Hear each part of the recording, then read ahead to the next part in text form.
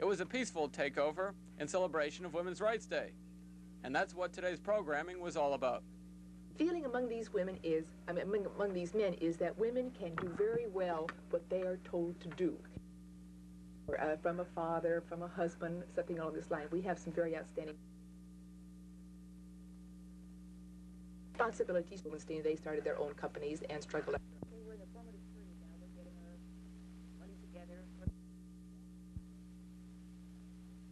Well, predominantly, we thought it was a great idea to bring the various women who are prominent in the community, who are involved with various services, various businesses and so forth, to the attention of the community at large.